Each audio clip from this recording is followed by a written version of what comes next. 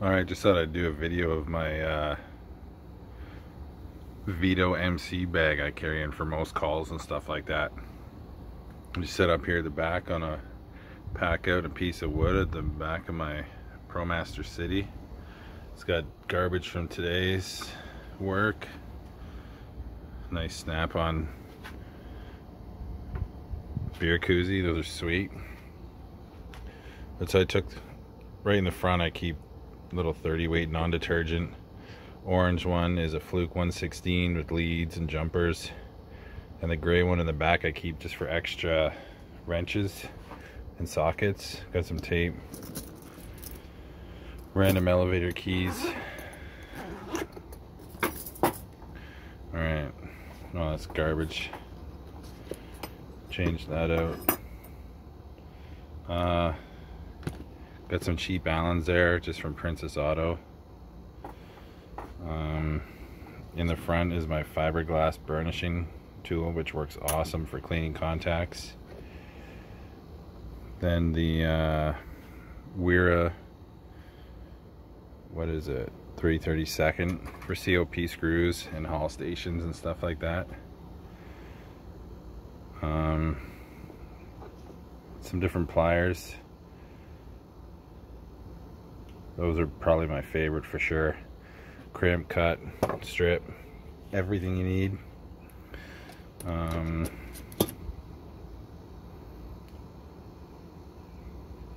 Retaining ring pliers. Nice reversible ones, right? You just unscrew that, throw it over, and you're good to go. Nipex. Just the little ones, right? Cobras. They're awesome. Probably the newest set I have are the Weehaw Classic Grip flush cuts. Unbelievable how nice these are.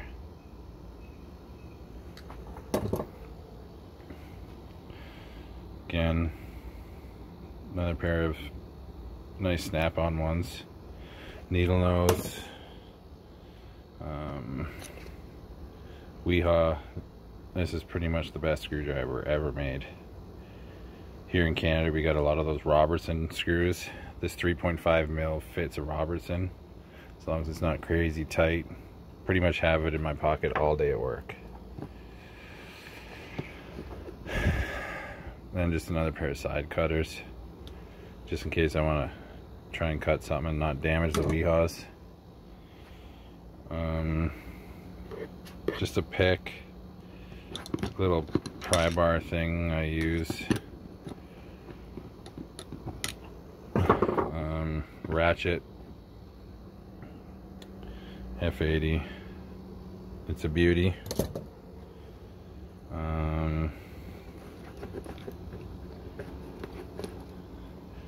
Snap-on adjustable, just like a little 6-inch. It's nice. Stubby ratcheting. These ratcheting screwdrivers from Snap-on are the best. You can't beat them. Another Weehaw. I think, is this Xeno? I think that's called, maybe, that tip. Just for doing, like, when I replace relays, and check current relays, like make sure the terminals are all tight and stuff. 11/32 Wera for the Otis stuff, the old Otis stuff that is, that I work on. Pretty nice, hollow shank. I'd like to maybe get an insulated one, but someday maybe.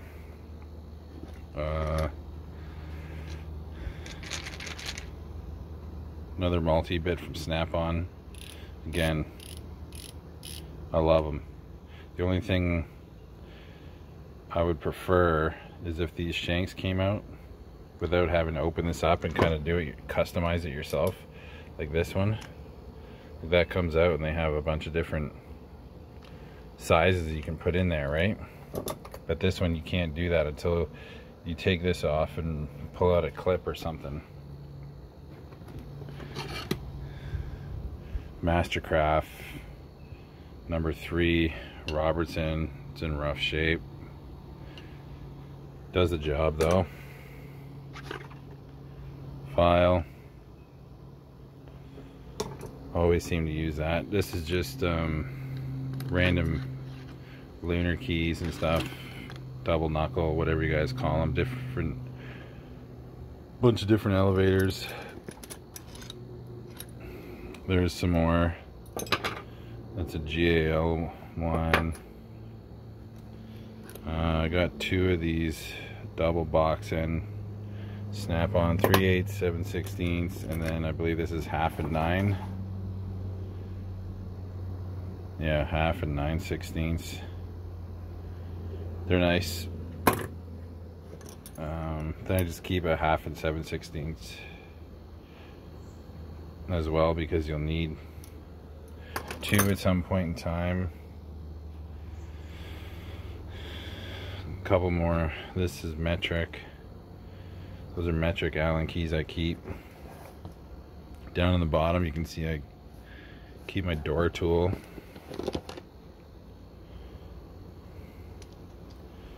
For the elevator doors, right? Little thread lock. This is something I use to clean contacts.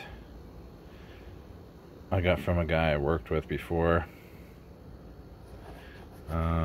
Couple bits, Phillips extension, the Schindler lunar key, the little half moon ones,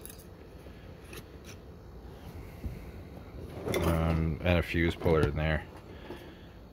That's it for that side anyways. You get quite a bit in it. So yeah, I got my gloves, Otis string, straw things for your fluid film. So yeah, I do a lot of handicap lifts, like vertical C's, that I go to quarterly. So we like to use this fluid film. It a little tackier, lasts longer, right, in between visits. Double regs, snap-on light. This thing is awesome. Some of the stuff's pretty pricey, but it's nice stuff. Little pack of random fuses, some butt connects in there. These are just like the bigger fuses for the full size stuff. Just a random, you know, everything like 8, 6s, 1s, 3s, 10s, some random stuff. Got my rope gauges, the no-go or go-no-go.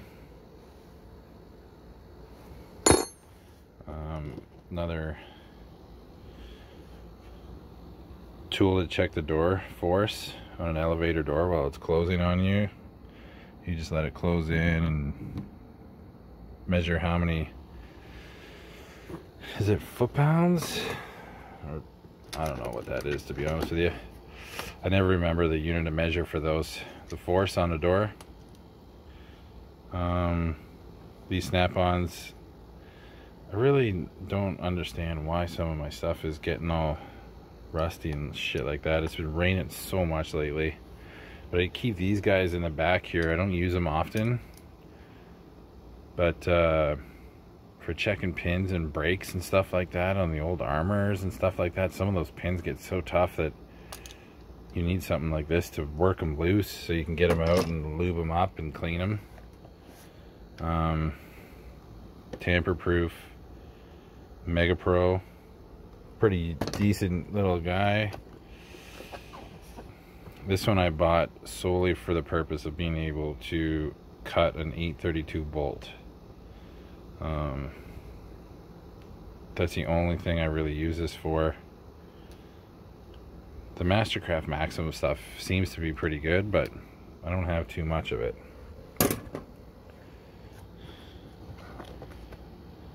I got another set of these in here just in case I need the 90. right? Super small tip, just in case, right? Big flat head. I'm not gonna lie, this gets used for that pry bar quite often. And a paintbrush for door sills. Nothing else in there. Yeah, so I've had this for what? Probably 7 months now. I got, I don't know if you can see, there's a Tech Pac in there. That's for the beefier stuff, more kind of a service work thing. Got a fair bit of stuff in there. I'm not packing it too crazy. There's still lots of room, but that's what I carry in my Veto Pro Pac MC. Thanks for watching, guys.